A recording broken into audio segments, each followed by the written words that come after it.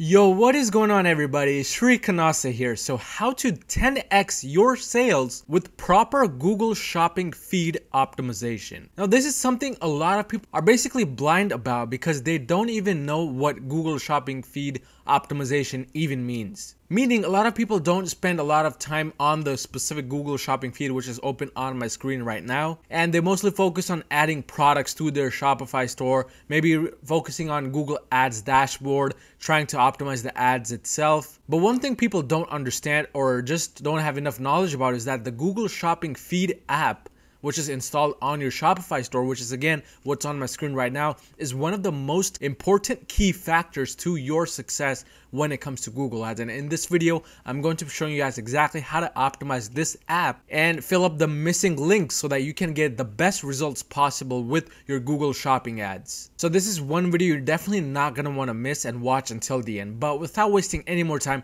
let's just jump into the optimization. So after you install your Google Shopping feed app and go onto the specific dashboard, assuming that you've set up everything, and if you haven't, check out some of the free videos on my channel, tutorials on how to set up Google Shopping ads from start to finish. But after you've set everything up with the Google Shopping feed app, on the manage products page, this is exactly what you should see. You should see a list of the products that are currently shown on the bottom here. And the list should show all of the products that are currently available on your Shopify store. If it doesn't, something's wrong, something's not set up properly. You may want to chat with the owners of the app by contacting support. But after setting up your app, you should see all of the products, and there are several things that you need to properly set up in the settings in order to really get the best bang out of your buck when it comes to running Google Ads. So the first thing we want to do is focus on the settings tab over here. So you want to hover over it. There are several things we'll be doing from the settings. The first thing is basically clicking on the first thing which says sync settings from Shopify.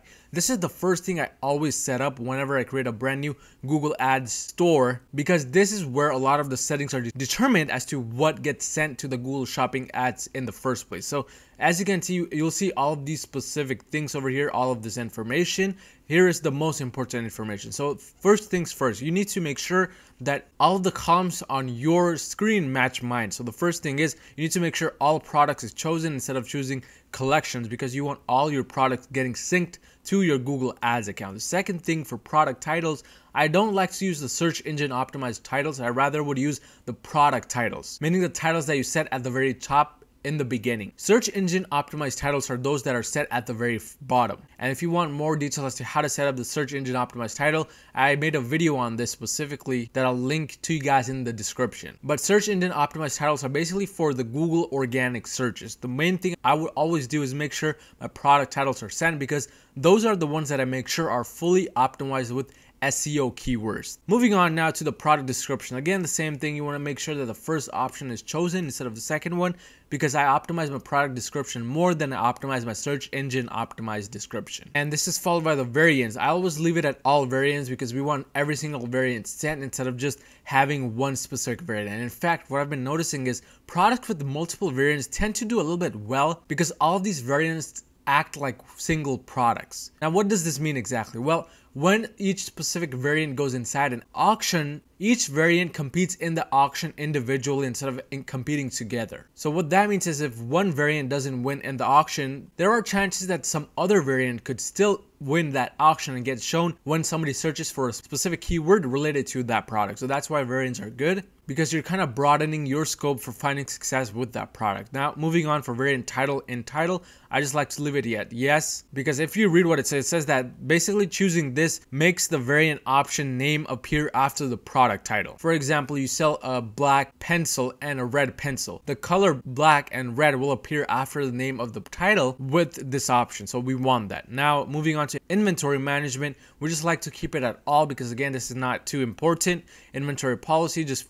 keep it at follow. And for product image option, now this is the important one. You want to make sure that this is unchecked because we don't want to use the second image for products with no variants. We only want to use the first image and the variant images themselves, not the second image. Now that's followed by submit additional image. We want to check both of these boxes because they're important. But once you've done all of these changes, you want to click the resync button so that the Google Shopping feed accurately syncs all of the data from Shopify and sends it correctly to Google Ads dashboard. So that's the main reason as to why we even do these steps. But now we want to move on to the right side. We don't want to really mess with all of this over here on the right, but what we want to focus on is this specific section right here, which has default settings. This is literally one of the most important things you can change with Google Shopping feed. And what I'm referring to is the default Google product category. Now, if you run a general store like I recommend to on my channel, choosing specific categories for each product will become a really painful and long experience, simply because you will have to go one by one, choose a category for each product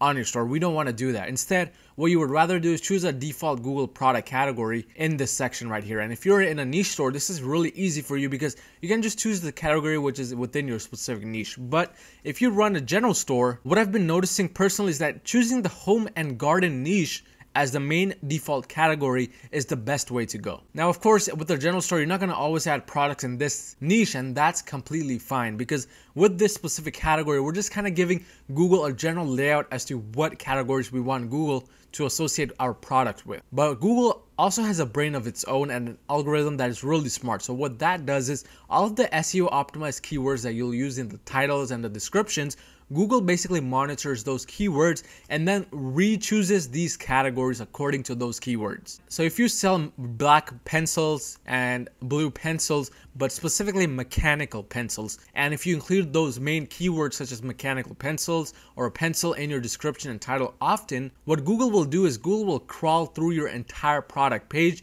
It will determine that you're selling a pencil, and then it will choose the appropriate category for you. So that's one of the benefits when it comes to Google. But choosing one category to begin with is also a good option, just to kind of get Google working on the right path. I've tested this with having no category chosen versus having category chosen, and for some reason just choosing a specific category, in this case I just go with home and garden, but that gives better results than not choosing a category. But that's exactly what you should be doing. You should be choosing a specific category, and in this case I just choose home and garden, and then just click save. That's all you want to do. And I'll be showing you guys exactly what to do once you find some products which are getting the most impressions, clicks, sales, etc. very soon. But on this page, these are the only settings that you need to really be focusing on, because these are the settings which will kind of optimize your Google Shopping feed. And if you don't know, Google Shopping feed is basically everything when it comes to getting results. If you have a bad shopping feed, you don't pay much attention to it, your settings are just all over the place, you're not going to get results with Google Ads, period. And a lot of people don't even know about this. So just for that, again, smash that like button down below. But once you've set up this specific page, we want to move on to the next page now, and that is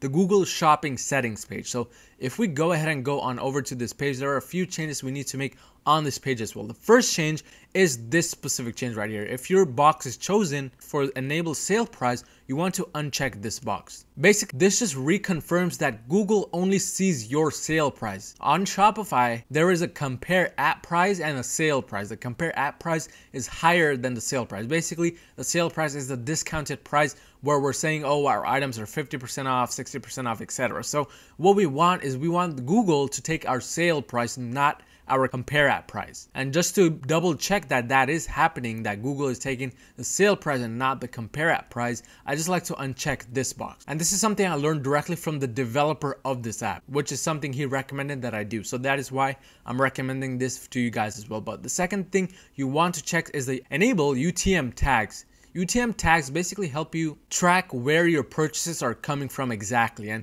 this is really beneficial on Google Analytics. So if you just want to be on top of the tracking game, this is something I recommend that you guys definitely do choose to get the best bang out of your buck. But on this page, these are the only two things that you really need to be focusing on. But now let's refer back to what I was saying when you do find a specific product which is getting you the most amount of impressions, clicks, sales, etc. So when it comes to that, that's when you want to go inside the manage product section over here and choose a specific category for and those products which are winning. So what I have done is on the manage products page, I've just chosen a specific product, and that product is a sunshine flower necklace. And what I'm going to be doing is showing you guys exactly how to optimize the specific product which is getting you the sales. And again, you only want to do this for those products which are getting the most amount of impressions, clicks, sales, etc. because you don't want to waste your time on those products which aren't even performing at all. So what you want to do is choose the specific product on the managed products page, scroll all the way down to where the category section is, basically the Google product category. Now this is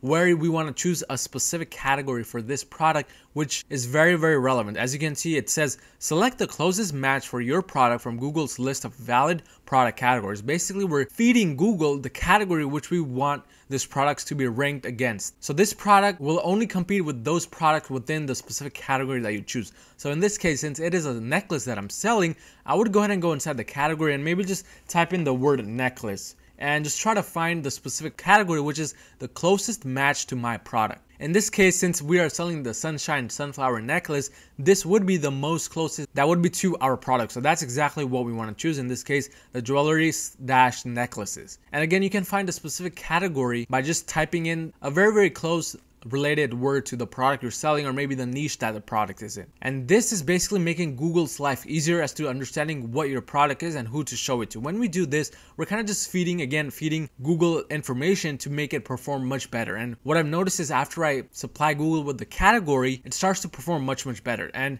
if you want, you can set up all of these other details. I don't really do that. The main one is the Google product category, and then scroll all the way to the bottom and just hit save. Once you hit save, it'll take about 24 hours for this to completely sync with your Google Shopping ads account. But once it's synced, within the next few days, you should definitely start to see some results with the results that you're getting for that specific product. Again, the results aren't just determined on this. Of course, there's a lot of other things that determine what kind of results you get with Google Shopping ads, like the image, SEO optimization, all of that stuff. Again, check out my free videos on Google Shopping ads if you want help with that. But for this specific video, we concentrated on shopping feed optimization. And again, this is one of the most important steps you need to take from the beginning to get the best bang out of your buck with the Google Shopping ads. But if you found any type of value in this video, smash that like button and smash that subscribe button, and I'll see you guys next time.